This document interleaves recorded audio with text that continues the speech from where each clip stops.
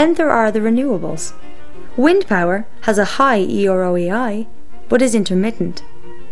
Hydropower is reliable, but most rivers in the developed world are already dammed. Conventional geothermal power plants use existing hotspots near the Earth's surface. They are limited to those areas. In the experimental EGS system, 2 shafts would be drilled 6 miles deep.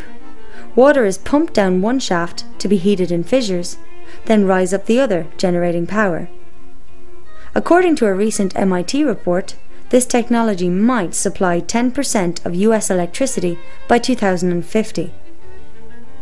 Wave power is restricted to coastal areas.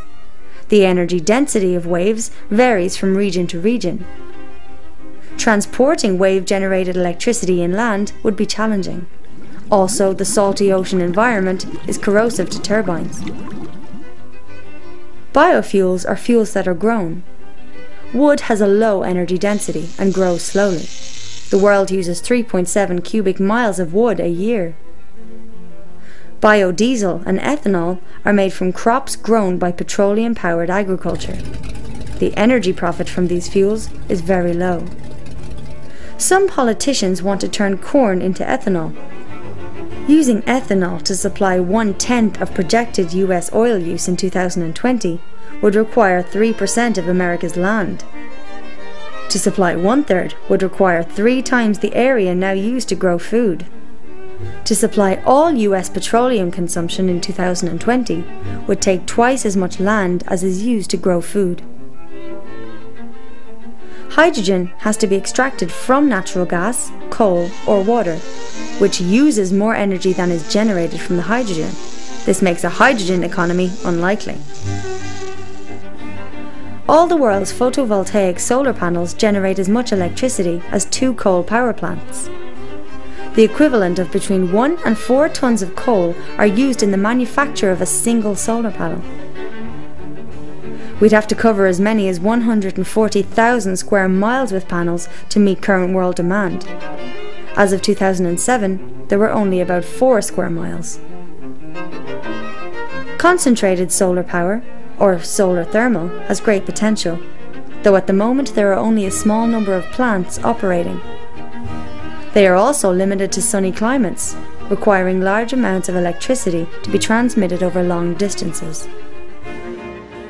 All of the alternatives to oil depend on oil-powered machinery, or require materials such as plastics that are produced from oil. When considering future claims of amazing new fuels or inventions, ask, does the advocate have a working commercial model of the invention? What is its energy density? Can it be stored or easily distributed? Is it reliable or intermittent? Can it be scaled to a national level? Are there hidden engineering challenges? What is the EROEI? What are the environmental impacts? Remember that large numbers can be deceptive. For example, 1 billion barrels of oil will satisfy global demand for only 12 days. A transition from fossil fuels would be a monumental challenge. As of 2007, coal generates 48.5% of US electricity. 21.6% is from natural gas. 1.6% is from petroleum. 19.4% is from nuclear. 5.8% is from hydro. Other renewables only generate 2.5%. Is it possible to replace a system based on fossil fuels with a patchwork of alternatives? Major technological advances are needed, as well as political will and cooperation, massive investment, international consensus, the retrofitting of the $45 trillion global economy, including transportation, manufacturing industries and agricultural systems, as well as officials competent to manage the transition. If all these are achieved, could the current way of life continue?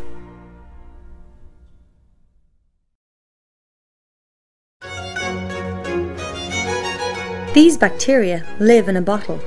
Their population doubles every minute. At 11 AM, there is 1 bacterium. At 12 noon, the bottle is full. It is half full at 11:59, leaving only enough space for 1 more doubling. The bacteria see the danger. They search for new bottles and find 3. They assume that their problem is solved. By 12 noon, the first bottle is full. By 12:01, the second bottle is full. By 12:02, all the bottles are full. This is the problem that we face due to the doubling caused by exponential growth.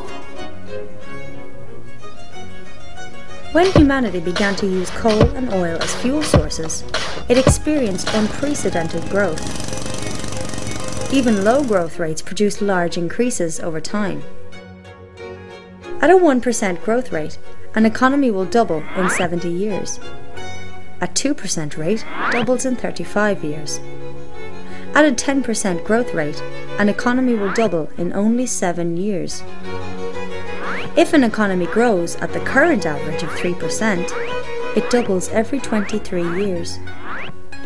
With each doubling, demand for energy and resources will exceed all the previous doublings combined.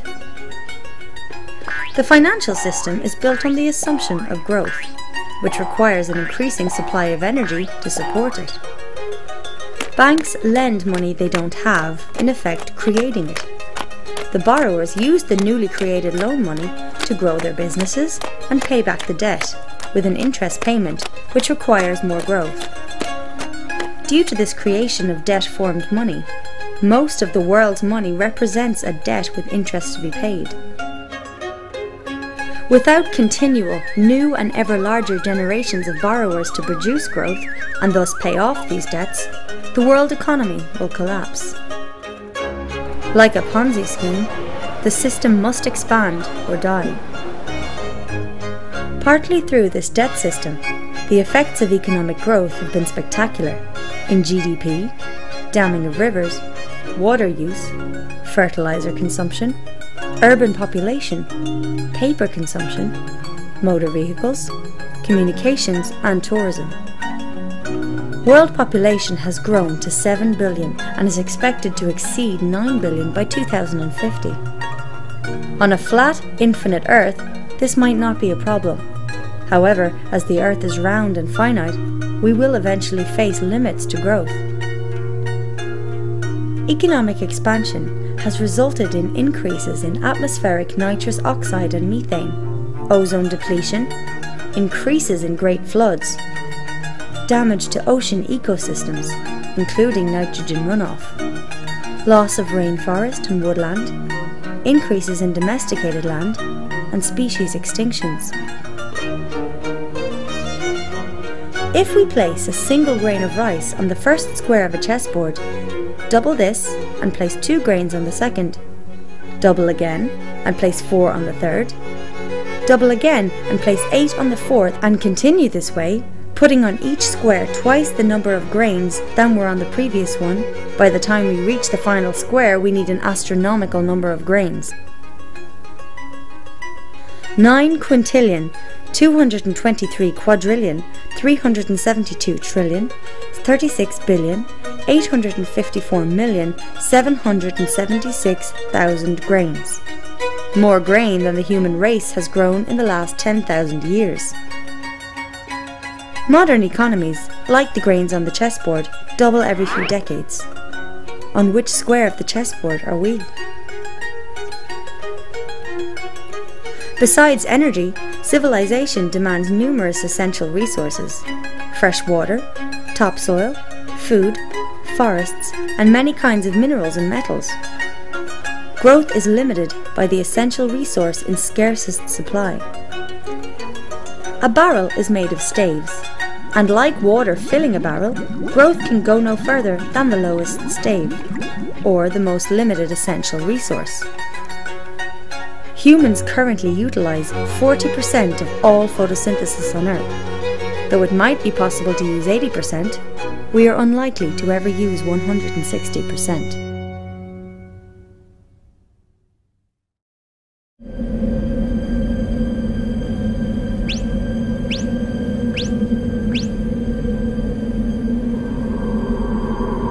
The global food supply relies heavily on fossil fuels.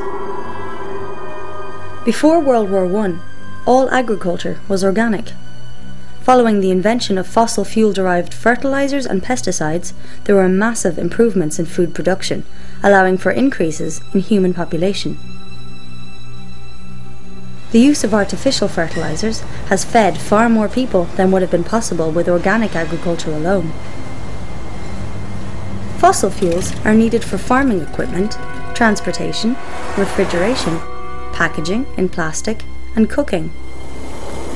Modern agriculture uses land to turn fossil fuels into food and food into people. About 7 calories of fossil fuel energy are used to produce 1 calorie of food. In America, food travels approximately 1,500 miles from farm to customer.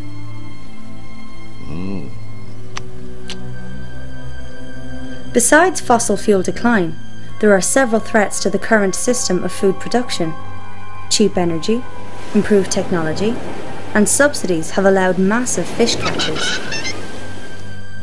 Global fish catches peaked in the late 1980s, forcing fishermen to move into deep waters. Nitrogen runoff by fossil fuel-based fertilizers poisons rivers and seas, creating enormous dead zones. At this rate, all fish populations are projected to collapse by 2048. Acid rain from cities and industries leaches the soil of vital nutrients such as potassium, calcium, and magnesium. Another threat is a lack of water. Many farms use water pumped from underground aquifers for irrigation. The aquifers need thousands of years to fill up, but can be pumped dry in a few decades, like oil wells. America's massive Ogallala aquifer has fallen so low that many farmers have had to return to less productive dry land farming. Additionally, the use of irrigation and fertilizers can lead to salinization, the accumulation of salt in the soil. This is a major cause of desertification. Still another threat is topsoil loss. 200 years ago, there were 6 feet of topsoil on the American prairies. Today, through tillage and poor practices, approximately half is gone. Irrigation encourages the growth of stem rust fungi like UG99, which has the potential to destroy 80% of the world's grain harvest. According to Norman Borlaug, father of the Green Revolution, stem rust has immense potential for social and human destruction. The use of biofuels means that less land will be available for food production.